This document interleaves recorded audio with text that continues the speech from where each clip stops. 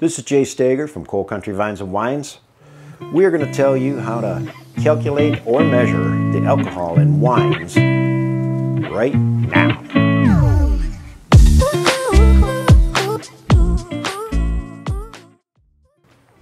Okay, we are back, and what we're going to do here is show you two different methods we use at Coal Country to determine the alcohol in wine.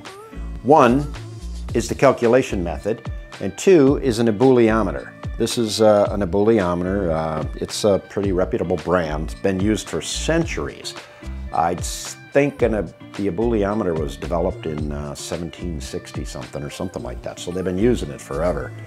So anyway, but the first method is calculation, and most of the yeasts we use here at Coal Country develop about 0.6, just a little under 0.6% alcohol per brix. And in order to be able to calculate that out, you have to know your initial sugar. And I'll show you right now, we have a hydrometer right here. This is a cheap one. This one goes all the way from 40 brix all the way down to 0. And it's a hydrometer, you know, it measures specific gravity.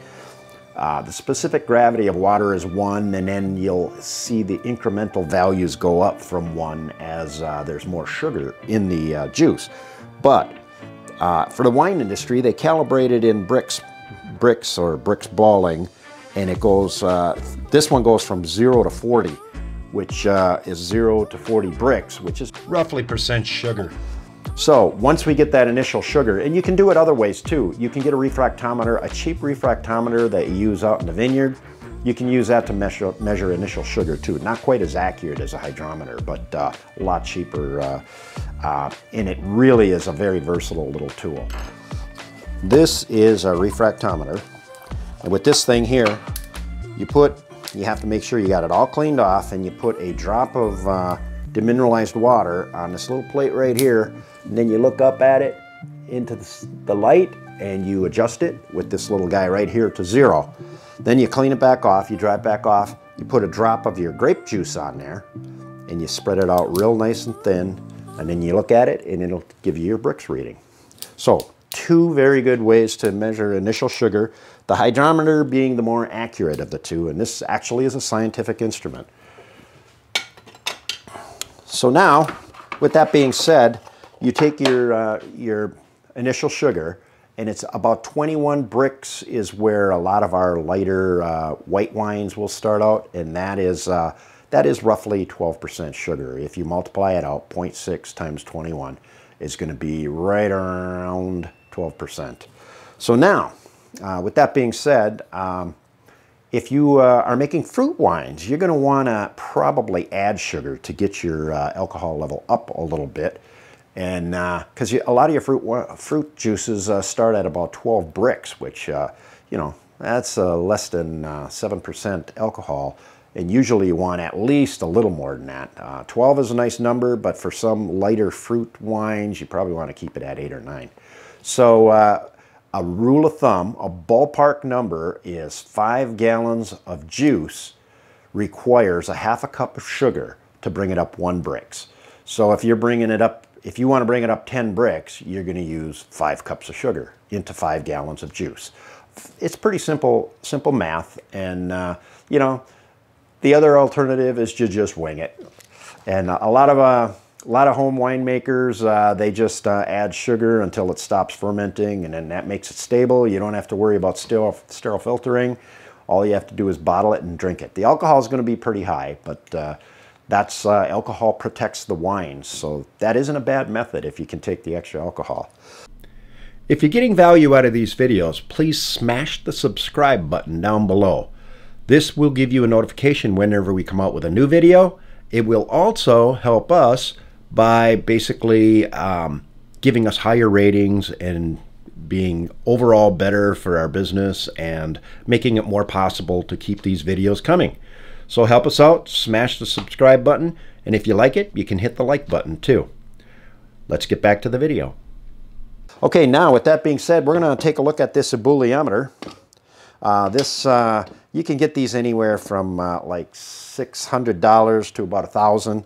This is a They consider it a very accurate machine, but I don't, because we have a lot of wines with a lot of sugar in them, especially our ice wine.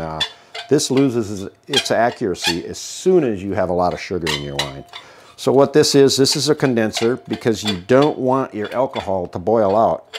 You want your alcohol to recondense and go back into your wine so that the concentration of alcohol in there stays the same, so that you get a very accurate reading. Otherwise, your alcohol level keeps on dropping. So now, what I'm going to do, this is a little, this burns wood alcohol.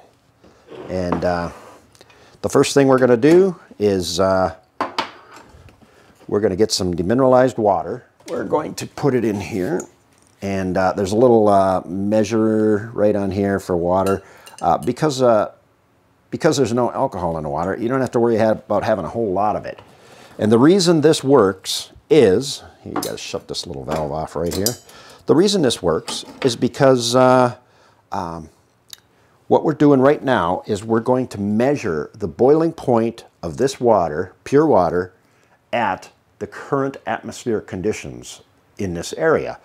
And that's why if you're going to do this all day long, you're probably going to have to recalibrate this thing. This is the calibration part.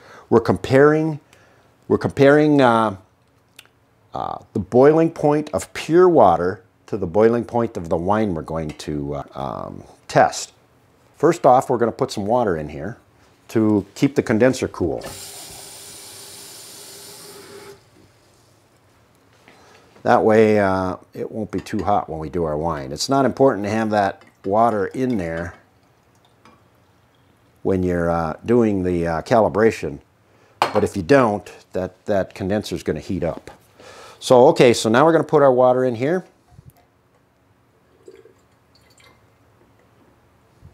All right, we're going to take the thermometer out of here. This is a mercury thermometer, so they're not too cheap, so you got to be a little careful with them. This sits with its tip right in the boiling water. Okay, so now we're going to light our little alcohol burner here. Okay, so now we're putting it under here, and it's just going to sit there and heat that water up until it boils, and then we're going to read the temperature. Okay, so now we are boiling. And I will take a look at this, and if you look at this at the right angle here, you might be able to see it. We have 99 point, looks like 99.7.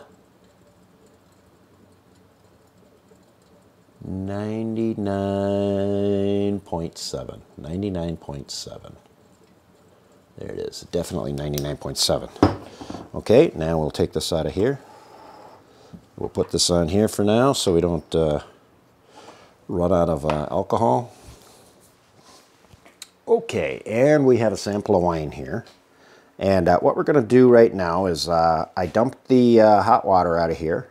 Now we're going to rinse it out with wine so that we flush out all the water. If you don't do that, you're mixing your wine with a little bit of water, and then it's going to give you a false reading low on your alcohol. Okay, so now we're going to put our wine in there, into the chamber, but first we're going to measure it. And we go to the top line with the wine because you want enough in there that even if a little alcohol does get away, it's not going to affect you drastically.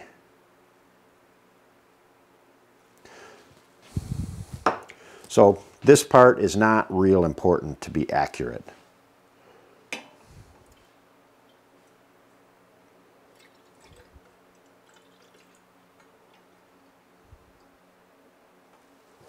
Okay, and we will put a little more water in there so that we keep our condenser cool.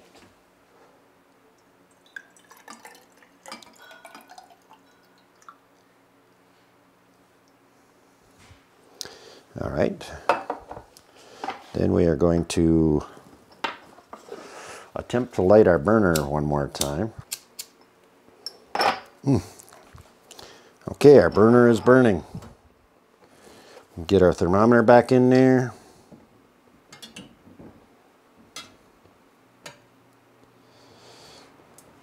So now while that's heating up, I will show you what we do with that number we got. We got 99.7. So what we're going to do is put this at 99.7. Now, we're going to show you, let's see if I can get that. 99.7, we put our 0 right here on 99.7.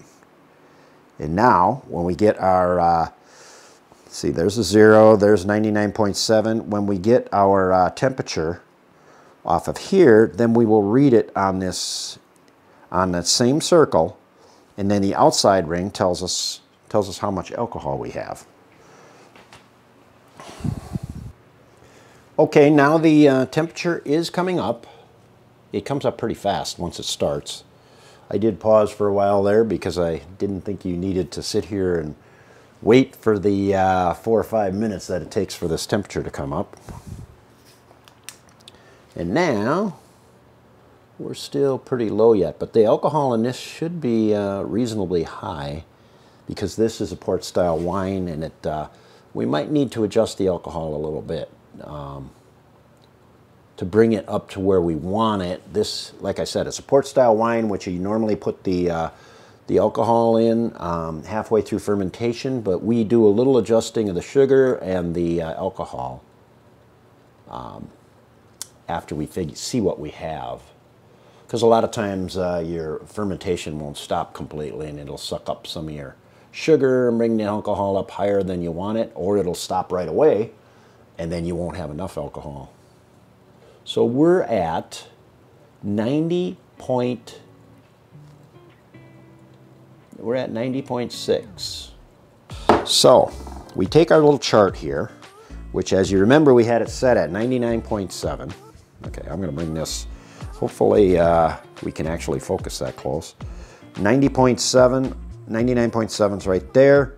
So now we're going to a reading of 90.6, which 90.6 is a little disappointing. It's nowhere near as high as I wanted it to be. It's only about 13.5% alcohol. So obviously we're going to have to add a little more alcohol to this to bring it to probably the 16% where we want it, which is way down here. So then the temperature would have only came up to 89.2. So we got a little ways to go yet. All right, so now we got everything put away.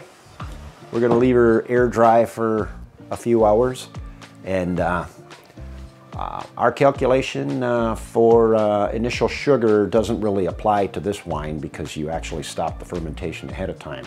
So this is where an Bulliometer really comes in handy when you're when you don't have that initial starting point to figure out your final alcohol. And the government actually wants to know what your alcohol is for a commercial winery because your tax rates are different based on the alcohol level.